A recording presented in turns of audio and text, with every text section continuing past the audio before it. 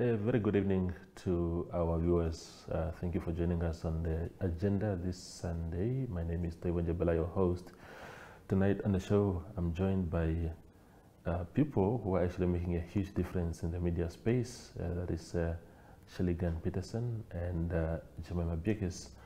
And they are both journalists, of course, and we are here to talk about a variety of things, including, of course, the good news that Namibia has gotten back on top of the African Free Press charts.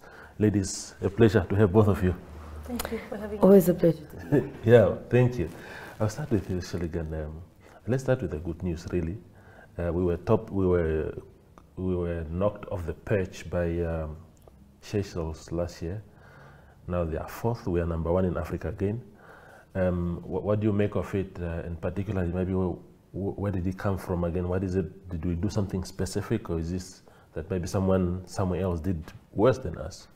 I don't mean to sound like a pessimist. I think everyone else just didn't do as good as they should, or didn't forge forward. But I also think we don't necessarily in Namibia report incidences that happened. I mean, just in the last, I think, year, we've had numerous incidences, especially with women journalists. We haven't reported it. And it's great that we're number one. In all honesty, if we look at journalists, you can write the story and know, I'm going to go home. And you have a doubt that, obviously there will be doubt and there will be a bit of fear that something might happen. But you know, you'll be okay at the end of the day. So, I mean, that is to be celebrated.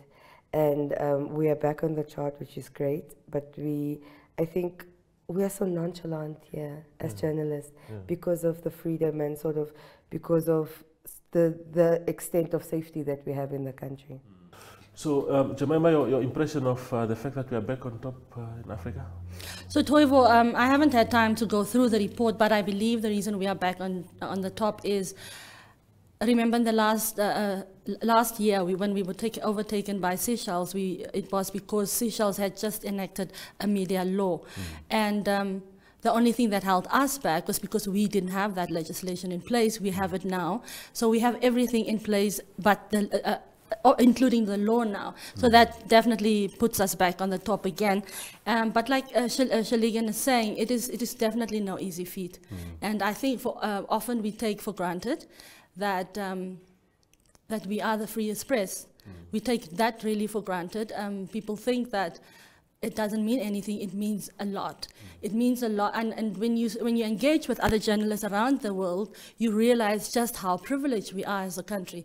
I mean, in other countries, especially African countries, people don't. I think the man on the street does not understand in Namibia what this freedom means.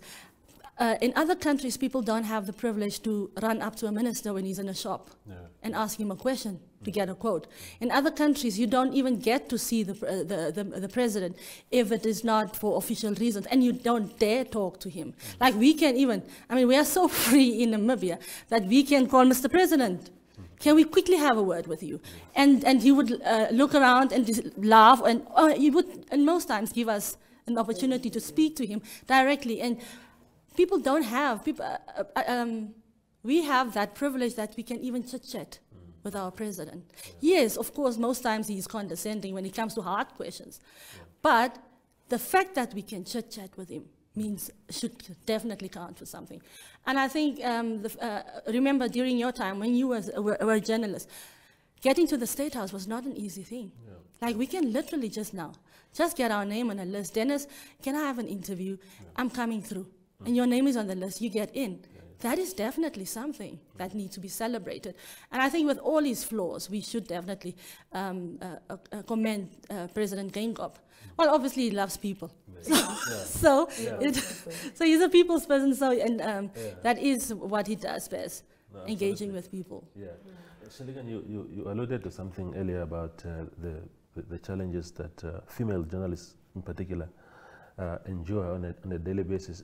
If you can expand on that a little bit. What have been your experiences, for example? I mean, last year we had, I think, one of the biggest incidences where one of our colleagues, Tracy, had sent some questions to a politician, asked for comment. The politician wasn't happy and exposed her number to her followers and her party's sympathizers. And that led her to a mountain of threats. death threats and threats that they know they're going to find out where she lives. And at that time, she had been dealing with a health matter. And that had put her life in danger as well as a result of the pressure that she'd been receiving. And the best that was done was that the Editors Forum had something to say about it, but that's about it. I mean, we don't have an official report on what really happened. The person never truly apologized in public, as loud as she was as exposing that, or in her words, exposing that journalist. Recently, we had another colleague at my office where she did a story about a fraudster, and the fraudster sent her a message to contacted her in some way and said, listen, here's your ID number, here's your address, I know I'm coming after you. And I mean, Jemima's probably going to speak on her experience, but she had a very similar experience.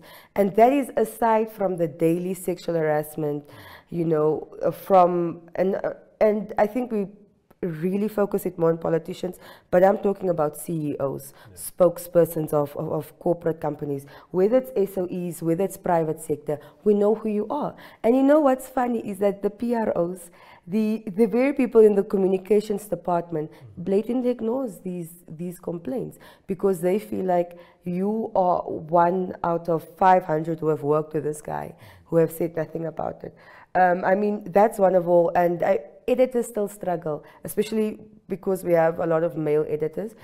I mean, you yourself, you're an editor, you still struggle to really comprehend and understand what action you need to take. Obviously, your first thought is the police. The police start with investigations. That still leaves a very vulnerable person.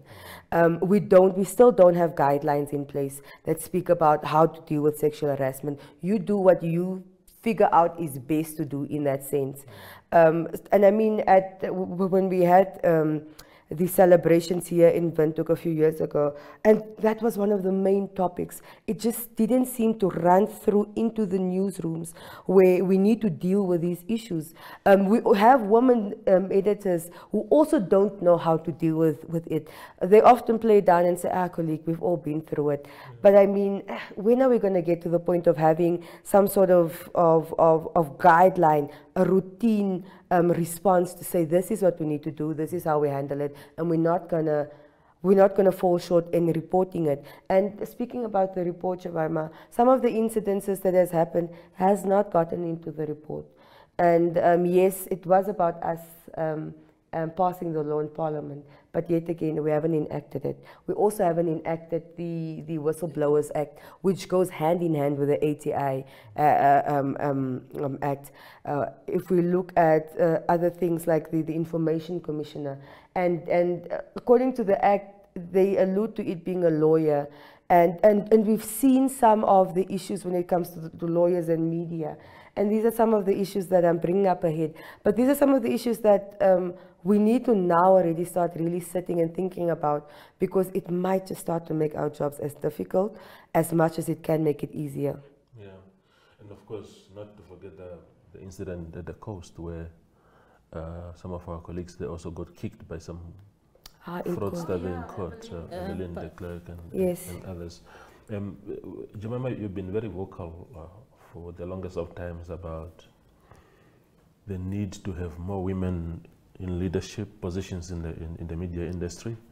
And I'm thinking now when Shelleygan says what she just said about the dominance of male editors and the vulnerability of female journalists, that if there were senior female figures, maybe that the amount of protection could have been much better. No, absolutely, I agree with you. Because once a woman is in a leadership position, you have some sort of authority.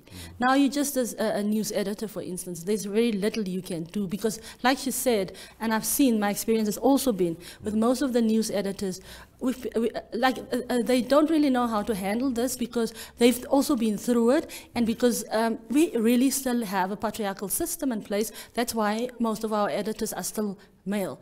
So that's how it plays out. You've been very supportive in my cases, but not everybody's been so supportive. Some editors would even laugh at you, make it, and I've been in a newsroom where they would even laugh at people, and where editors would make jokes at women, their breasts, and say they have fallen heroes, those kind of remarks. Now imagine Imagine if that's the atmosphere in a newsroom. How do I come to you, who looks at my breast, and you say because it's dropped, because I've gotten babies, I have fallen heroes, or you look at my hips and say, oh, you have nice love handles. It's very good to what is it? How fast plek for David? Those kind of things. Or even touch your buttocks, because that's happened in a newsroom that I was in. Now, if you are in an atmosphere like that, how do I come to you, Toivo, and say, this minister's done this? In my experience, they would actually say, why don't you take it as your advantage? Yes. Yeah. So now, how do I, as the news editor, help my junior? I need to be, and that is why I say we need to, because men don't. You know how I educate in the newsroom about pronouns, about gender issues, identity issues, because for a very long time people don't take these things serious, but these are people's lived experiences. Now, if I am just a news editor, I don't have any form of power, I don't have any form of influence, I cannot help anyone, because I've also been through it. And how do I take it to the male editor, who's just going to be like, you know what, maybe let's not take this so seriously. And so once we have that editor in place, that female editor in place, she also then needs support system. Because we have, we obviously, number one, because she will now be, she'll have to fight the patriarchal system. She'll have to fight the pull me down syndrome.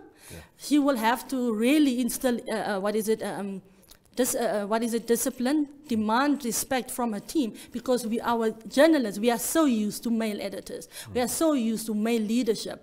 We can't see a woman, and we cannot respect a woman as an editor. And I think that is why people would say female journalists fail, but it's because, not journalists, news editors, because of these systems that are in place. We definitely need a complete overhaul of our system right now. Yeah. Well, what must be done to get more women in leadership positions? What are the impediments at the moment? I mean, if you look at the issue of news editors, if you look at any editor position, whether it is an associate news editor, what we've often noticed is we call it the brotherhood. What would call each other and say, comrade, there's a job here.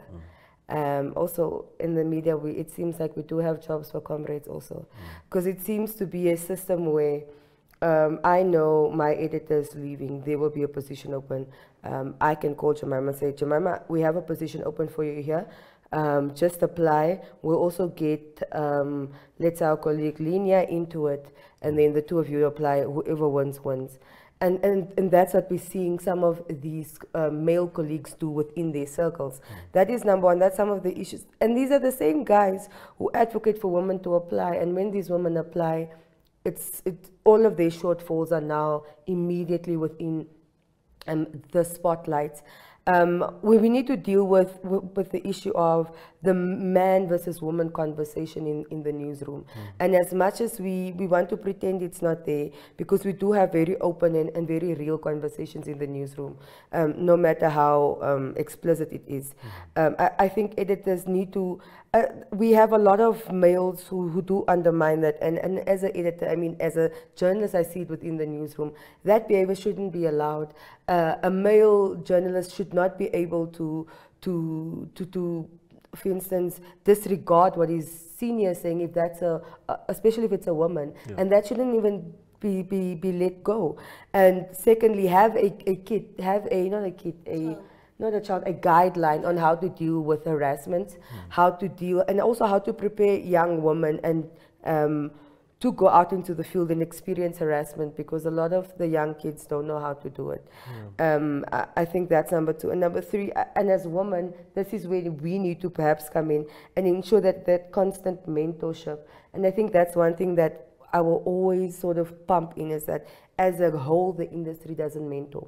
As a whole, the industry doesn't say, okay, you've been in the industry for over 15 years.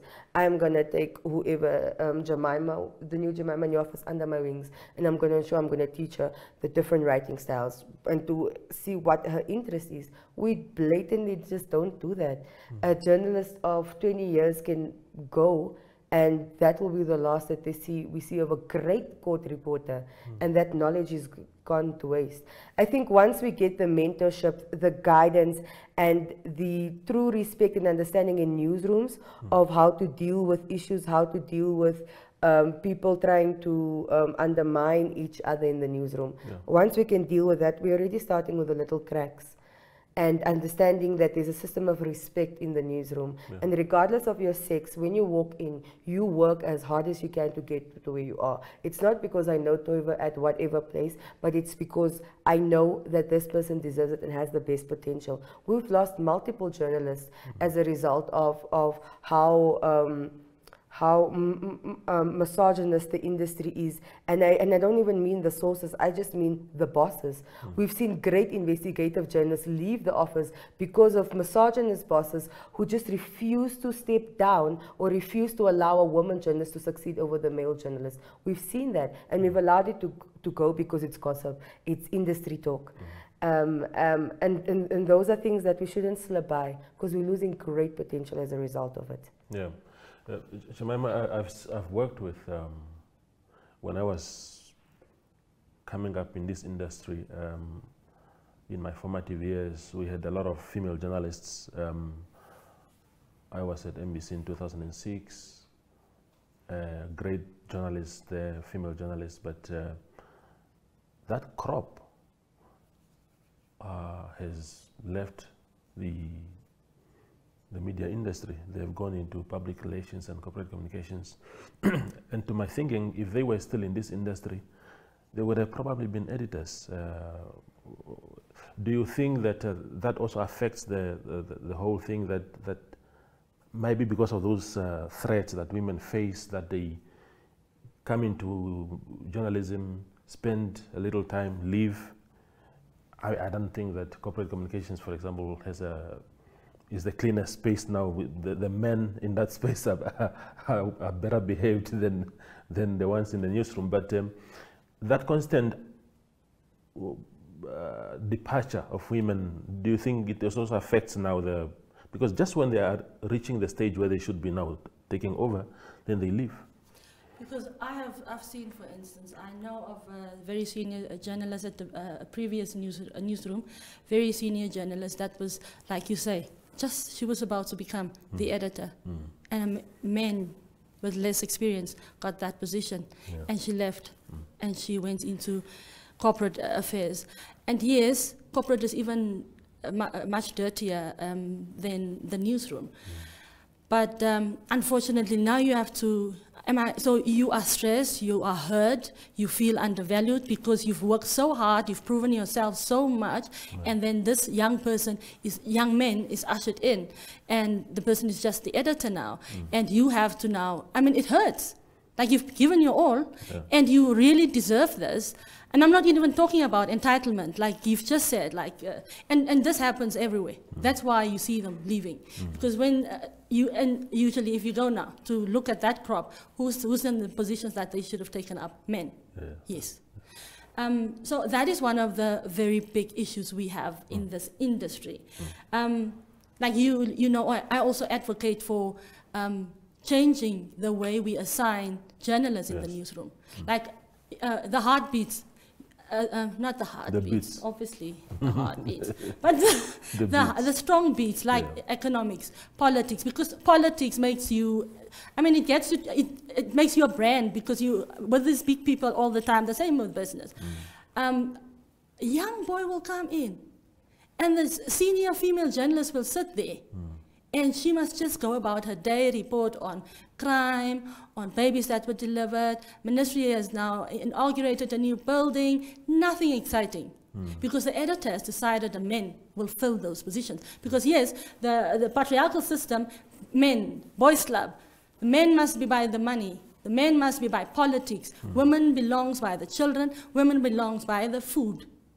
So that is one of the problems we see in this country, because people want to venture into a specific beat where they want to specialize. It's not even always about the editor position. It's just wanting to specialize. You know, I had to fight my way to cover the fish rod, because at first it was given to a male. So not many people are assertive as I am, and then they just lose interest, and then they weigh up. So am I going to stay here when I'm not valued? And anyways, what's the word? I don't want to just say underpaid. I want to say critically underpaid. There's even a worse word, but I can't find it now. But critically underpaid, or am I going to go into a PR office where I'll anyway sit and go and do my master's and be properly paid, where I can buy a house? So which one am I going to take? The PR job. And yes, I will make do with the corporate dog eat dog, whatever, that ugliness in the corporate sector, but at least I have a house, at least I have a salary, I can go to a spa, at least I don't have to fight for this kind of things. Yes, and these people cry when they're in these positions because their heart is still in the newsroom. But unfortunately, patriarchal system is still in our society and very much in the newsroom. Yeah, thank you. We'll talk about the salaries slightly after the break. We will be back in a moment. We are so excited to be kickstarting your morning with entertainment. Everything was happening during this past weekend. Yes. Exciting news. Wow, no, she was killing it already. In my opinion, I don't see anything wrong with him serving the full term. As well as keeping you informed on the issues that you need to know happening in and around our country.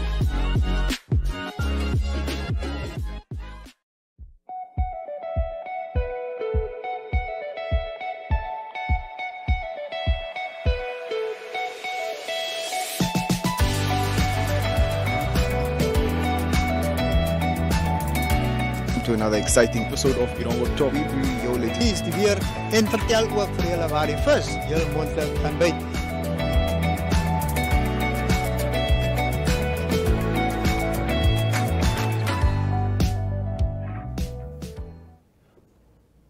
We continue the conversation with Shelleygan and Jemima. I still want to throw the question back to Jemima quickly, because you are part of the Journalists Union. You're in the leadership structures. You are there also, isn't it? Or you're just a member? Support staff. Yeah, for sure. So one of the issues I saw the Namibian Sakeo Sikela spoke at length about the conditions of journalists, in terms of pay and stuff like that. What are the concerns? It is very bad. At one media house, well, I'll be frank here.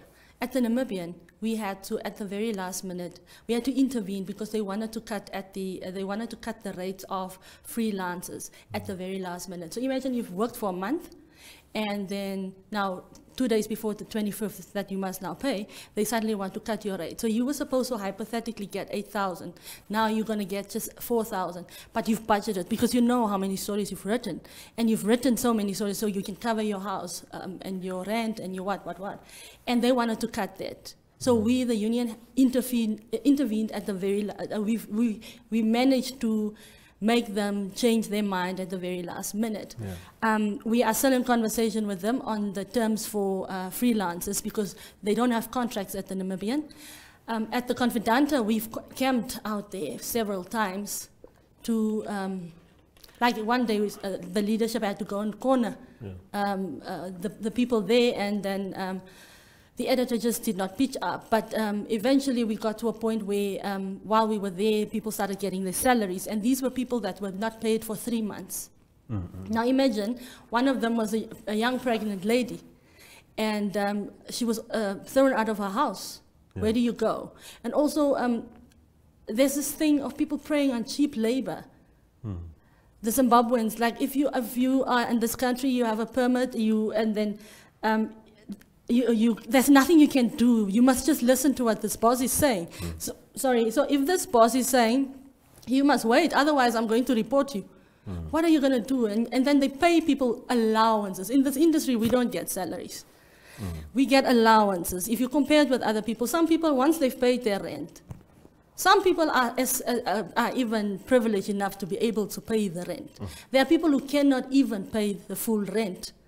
That's how bad salaries are when it comes to journalists in this country. I mean, at the NBC, the union also intervened, where we got the IFJ involved, because we are still fighting to be registered, and that is definitely a political issue right now, because we've submitted our application long before two unions that are now registered, and we are.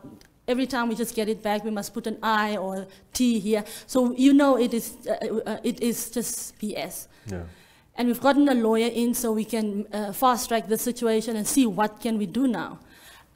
So because we're not registered, we couldn't really truly intervene. People would call us a briefcase union and even chase us out of the boardroom. So we affiliated with the IFJ, International Federation of Journalists, and then we intervened at NBC, where workers were on inhumane contract system, 1 month, 2 months, that kind of, how do you live like that? And also, how do you justify that when this worker that is on this contract is with the company for 20 years? There's no indication that this person's services may not be needed for the next 6 months or the next year. And they have changed that as well. People have now been given permanent employment or a longer contracts system, contracts. So that's how bad, it's very bad. We can't even, I don't know how to even justify this. It's very bad. I mean, even to talk about it, it is very bad when it comes to the treatment of journalists. And then because of the situation, COVID, the financial repercussions of COVID, the economic downturn, people, media house bosses are using this now as a tool to intimidate journalists and mistreat them, because I won't be able to say, Toivo, I can't do this, because you will threaten me and say, well, remember, I am still the one that pays your salary. And because there are no jobs in the market, you've seen what it looks like out there. People lining up, thousands of people lining up for 4 or 5 jobs. Nobody wants to lose their job, even if it's $3,000 worth. So it is a very bad situation where we are right now. And I always say, coming back from the salary, it is connected. The conditions of workers is very much connected with the free press. Because if journalists are not paid decent wages, if they don't have decent conditions, they will get a master. And that master will come in the form of the brown envelope. And it will undermine and eat away from our media freedom, but not freedom to report, the quality of news, the way we report. We will be used as propagandists. And then what does our news look like then at the end of the day? I hear you. Shelleygan, your thoughts on that? I mean, for example, one of the arguments that I encounter with fellow leaders in this industry, people will be saying, you know, the media houses are not making money, they are barely breaking even, that they simply do not have the resources to pay as ideal. What has been your experience, and what do you think should actually happen? I mean, the digital change being used as an excuse has been coming on for the last 15 to 20 years. I mean, when was Facebook created? At that point, was there no idea that things will become digital?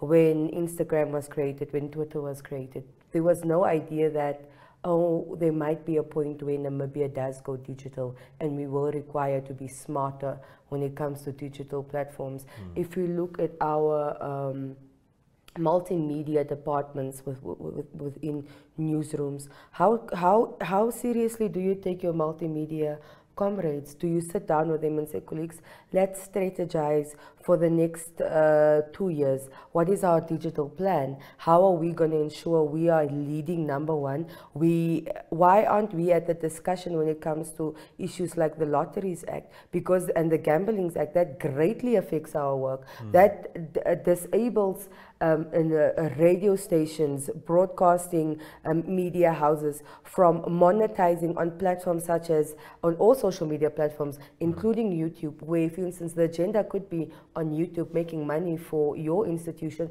but it's not, because media houses are not at the forefront of those discussions. No. We rather would write about the consultations. We won't be in the consultation. There's only one media house that was at the last consultation and actively speaking about promotions. For instance, if any media house is running a promotion, any radio station is running a promotion, it's either you either got a letter from the chairperson of the lotteries board, and you must do that for every single competition you did, or it's illegal. Yeah. Or what you're doing is actively against the law of this country.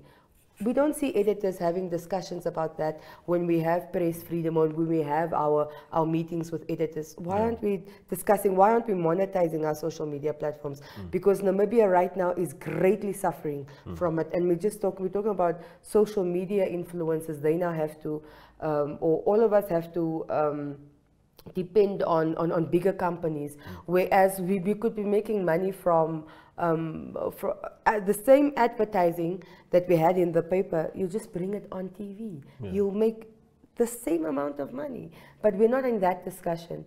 Those are some of the problems that I feel like we lack when it comes to our editors, our marketing and sales teams.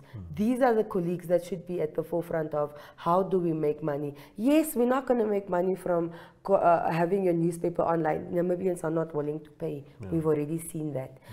We are all moving into broadcasting, either radio or TV, which is obviously still your most traditional ways of making money. We have not seen any sort of brilliant innovation when it comes to the industry. We are all going to live streaming. My company is doing it, your company is doing it. I mean, there's only so much to fight for when it comes to live streaming. And that we've also sort of seen the rest of the world do. Yeah. But we haven't really sat down but even as an industry, when last have we as an industry sat down and said, these are some of the issues that we need to discuss. Newspapers making money or media companies making money is not just an editor's problem, it's a whole industry problem. Because in 10 years, we hope to be editors and we will be faced with the same issue, because you would have only taken us 5 years. What about the next 5 years? We need to carry each other in the industry. I think those are some of the discussions we need to start having as colleagues, and also pushing to the editors.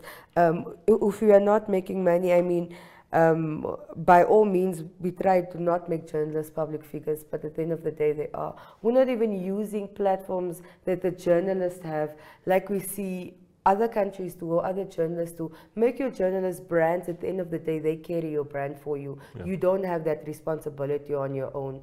That decentralization of the brand needs to happen, because that's where the world is going. Everyone believes people. People don't believe companies. Yeah. I mean, some of these products that we have, I mean, the fish rot documentaries, or even the fish rot stories that we write, have we ensured we've created a series? I mean, we just released a book, very great.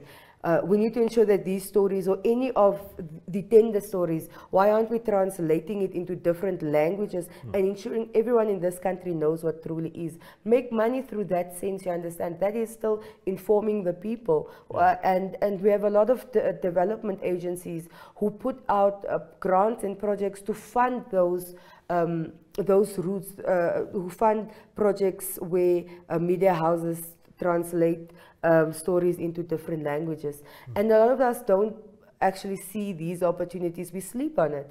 But these are some of the efforts. I mean, I just mentioned like 3 or 4 that could be active avenues of profit for media houses. So the idea of we're not making money anymore is because we still expect the same traditional thought of It needs to be the paper, it needs to be advertising in the most traditional way. We have gone to advertising on our social media pages. We have gone to advertising on our live streams. It feels like we have reached the cul-de-sac. We haven't. We need to branch out and really sit down and write down some of these ideas and put our effort into it. I mean, we have the greatest gift of our networks, of our sources, to sort of lobby and push the idea of ensuring that certain structures are in place to ensure that media houses do thrive. Because once they don't thrive, and we're seeing slowly but slowly media houses and newsrooms shrinking to the size of 5 staff members. And it's not conducive. The quality is already suffering because we can't really go into in-depth investigative stories as much as we can. We can't have 3 journalists solely on the investigative and just doing investigative stories that produce 3 stories in, let's say, in 6 months. We can't have that because we need them on these stories that need to come out tomorrow. I hear you. Yeah. So in 2021, when the World Press Freedom Day was celebrated in recognition of the Windhoek Declaration, the 30th anniversary of the Windhoek Declaration, the theme of media viability was one of the key recurring themes at that event. The global audience that was zooming in or here physically in Windhoek, they were really hammering on that, because I think there's a recognition now that there are simply no resources and that we have to evolve and fast in order to catch up. You spoke about how the newsrooms have shrunk. This is very, very true. I've been in this industry for nearly 17 years now. Newsrooms used to be big when we first joined. Now we are really operating on a skeleton staff complement. But Jemima, is the recognition of the fact that media houses come in different sizes in our country, and that when you work for a smaller media house, that your salary will not be the same as for, because I was advocating one time for tiers, to say just like you have the SOEs, tier 1 SOEs, tier 2, tier 3, that perhaps one of the ways to do it is also to do that in our industry and see, because if a guy works for a PDF, a newspaper that is only distributed in a PDF format, and he wants to be paid as yourself, who works for probably the biggest daily newspaper in the country, then it becomes problematic. So how are we going to balance that? Do journalists understand that tricky part, or do we just say, oh, I'm a journalist and therefore I must just be paid? No, journalists absolutely understand that tricky part. I'm looking at some of the smaller news papers, media houses, and many of them get around $3,000. That's bad. Exactly. At some of the public broadcaster, you have to work your ass off for overtime to get a decent salary. That was now during the contract system.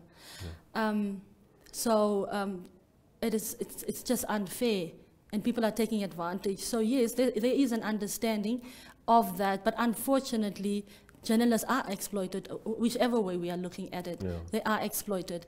They are exploited as cheap labor, as I've just said. You find journalists from outside the country are here and who are working for these media houses. And even some of them are working for big media houses, but they have no agency to negotiate because they need a job, and the editors know that they need that job desperately for their permit. So they give them what they can think, what they want, what they feel they will give them. And it is bad. There is no way that we can justify the payment of journalists in this country at all. Yes, sometimes people say other countries are worse off, but it shouldn't even be that. That should not even be an argument. Journalists are paid very low across the continent. Yes, it is definitely a thing, but it shouldn't be a thing. And we should stop that. I mean, let me just go there just to also address what you said. I mean, we have media houses. I mean, independent media houses are not willing to implement a grading system within their spaces because it will be too expensive. That's their accusation, is that it will be too expensive to implement a grading system to ensure people are getting paid well enough. And it doesn't mean just because you are at 3 of the biggest daily papers that you're getting paid good. I know people at smaller media houses that get paid much better than people at my media house. And their bylines are on the front pages every day. We have people at big media houses who still are treated like interns, yet they produce the biggest stories every week. And that's why we've lost great journalists who have produce stories every day on the front page, produce very critical stories, pertinent stories to change the course of how Namibia does things. Yet that journalist didn't get paid enough, barely made enough to get to the office every day, barely made enough to ensure that he has a good medical aid for when he's sick. We still had to put money together if the person was sick to give them medicine. I mean, that's just not conducive.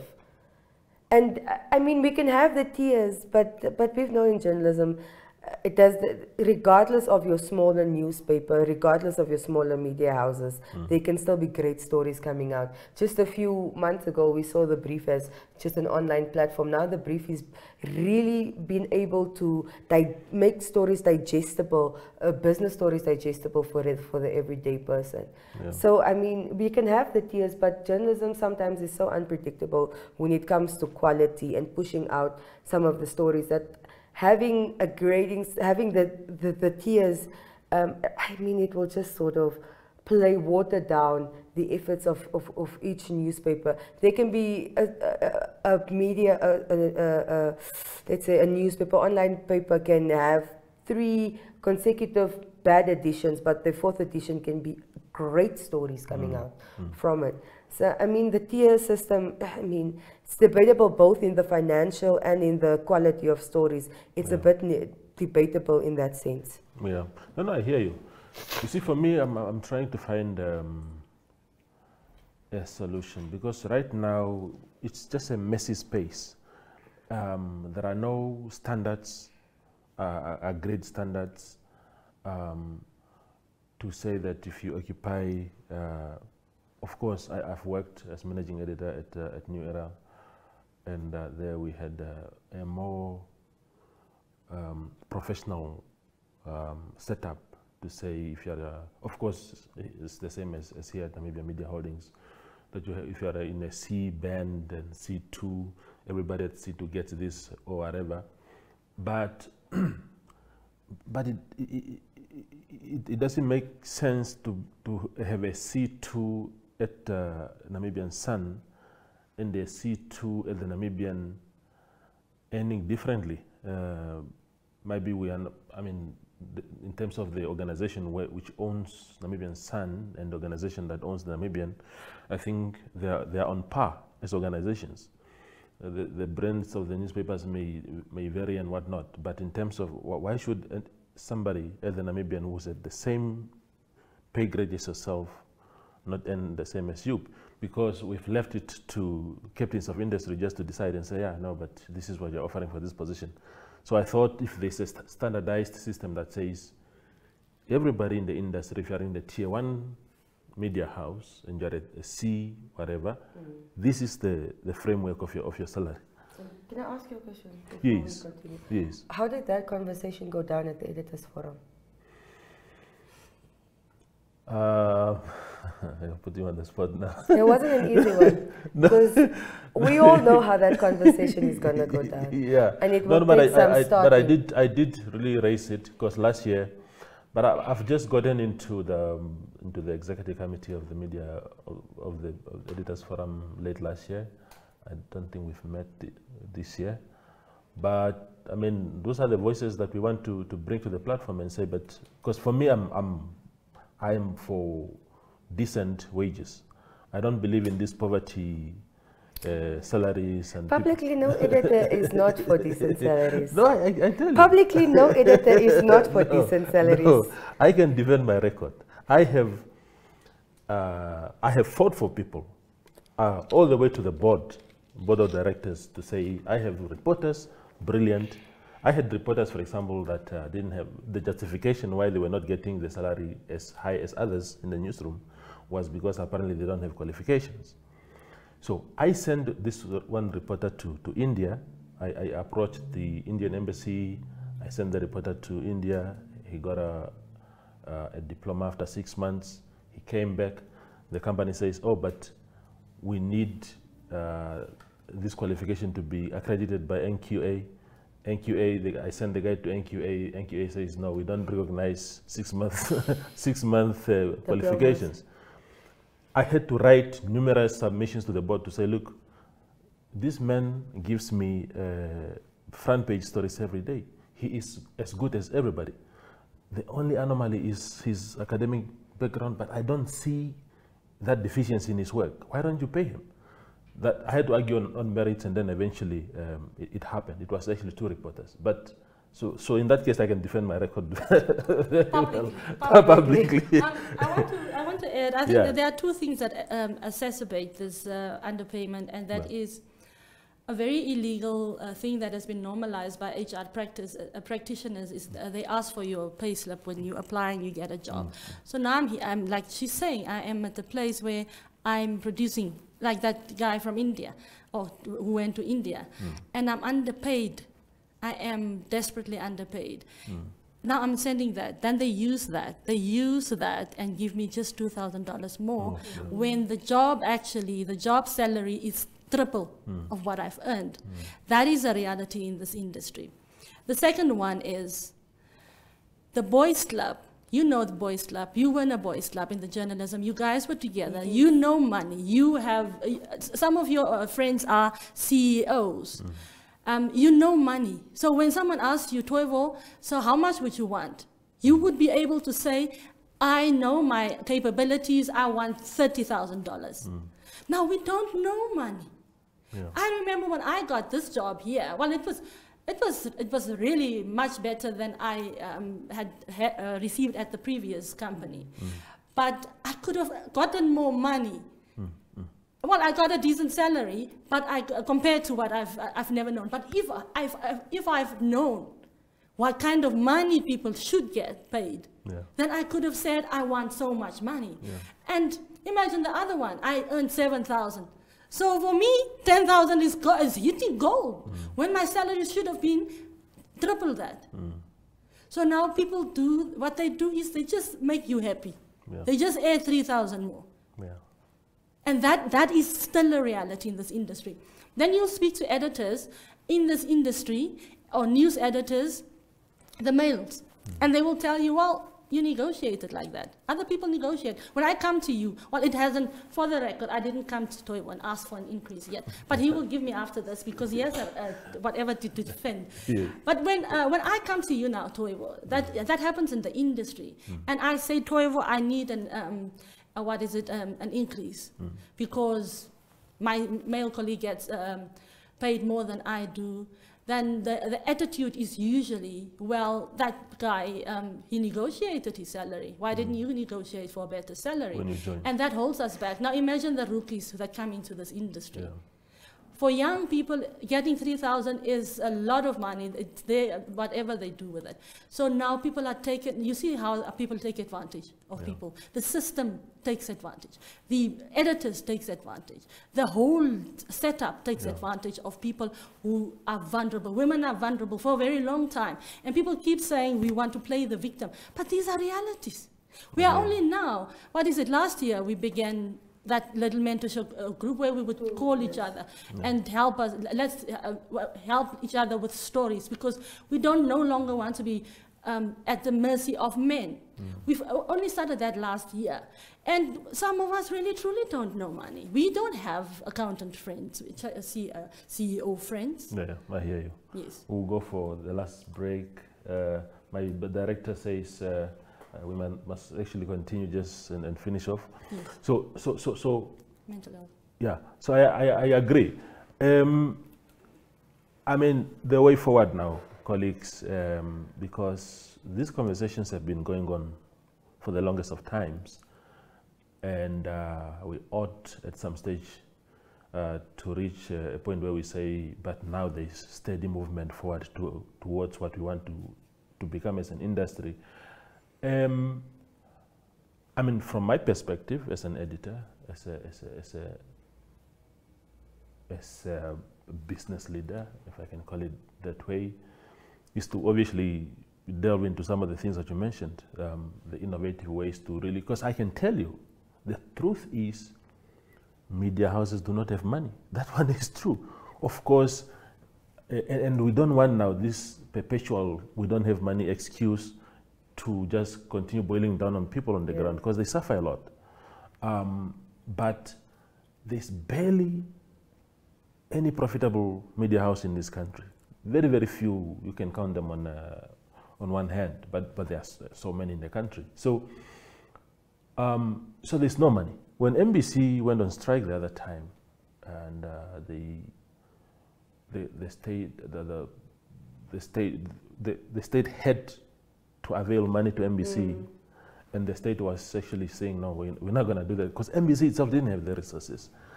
So do you go to the bank and borrow to pay salaries? That would be reckless business behavior. So they don't have money. But I agree that while they don't have money, the question is then, what are they going to do to get money so that they can really treat people more decently? So from a perspective of an editor and whatnot, those are my thoughts, that they will have to get money somewhere. But I mean, all the conversations that we've all been having about not having money over the years, what has it produced? Where are those ideas? Did we desert them like we've deserted the resolutions of the Second Land Conference? Where are we getting to a point where we pile up papers for them to just sit behind, and at some point we're going to go back and say, we had that idea in 2005. I mean, I feel like it's a talk shop all the time. Like you said, we need to implement. I feel like it's always a talk shop. There's always been ideas on the table. Pursuing the ideas has always been, I think, where we have lacked greatly. We don't have formalized platforms where we can ensure we all pull our weight together as an industry. I think those are some of the loopholes that we need to address. Okay, the journalists have the union now, and it's really proved to be such an asset. When it comes to troubles, it's quick to act and to assist and to really step in where it needs to step in, although it's not registered. And for years we've always said that the Editors Forum is toothless, and you have such a great platform. You have the biggest editors of this country in a news in a forum together where you guys can pool your efforts that you've built in the last 15 years, pool it together and actually try to create a profitable industry. I think you are failing miserably at that. I mean, use the platforms that we have to have discussions that matter. Really have meetings. We are in May, the Editors Forum haven't had a meeting. That is problematic. I hear you. Problematic behavior. We need to address these issues. And I mean, having a meeting and really discussing, that is not rocket science. We can do that. Yeah. Writing a letter to the lotteries board from our compliance officers or whoever is the legal person in our space, and starting those discussions on how to work on monetizing online platforms. That is not rocket science. I hear you. Those are doable efforts. I hear you. We're out of time. In 30 seconds, your final remarks, Jemima. The first step for us to fix the situation in the newsroom is to recognize as editors that we are sitting on a time bomb. We have a terrible, extremely bad mental health crisis in the newsroom. People forget that journalists are people. During COVID, we've also lost relatives. We haven't had time to mourn those people. We were at the front lines. We mourned other people. We haven't had time to mourn our own people. We've seen everything. And on top of that, we had to also attend to crime scenes. I always say our job is worse than a police officer, because the police officer sees the crime. We go and see also the same crime scene. But what the police officer doesn't do, they don't go to the Oma and listen to her crying and sobbing and little children and babies sobbing over their mother that was brutally hacked to death. Unlike the nurse, we don't have to go, they don't go back repeatedly. We have to go because we have to get this raw details. And we don't get time to deal with these issues. The newsroom is under shrinking. So we are piled up with work, we don't get time.